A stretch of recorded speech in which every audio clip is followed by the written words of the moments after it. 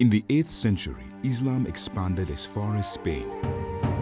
Europe might have become Muslim but for a new emerging power, the Kingdom of the Franks. A young Frankish king named Charles Martel repelled the Muslim army at the Battle of Tours.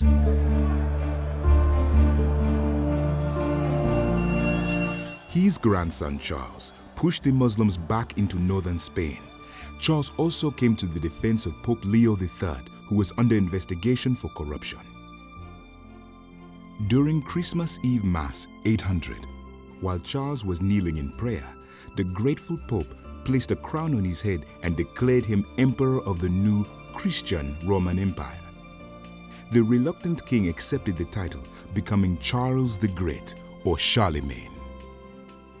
The Holy Roman Empire would last for 1,000 years until Napoleon brought it to an end in 1802. Charlemagne became a father figure to the continent, setting in motion a number of vital reforms. Unfortunately, none of his successors had his abilities. The relationship between emperor and pope became factious, each vying for power.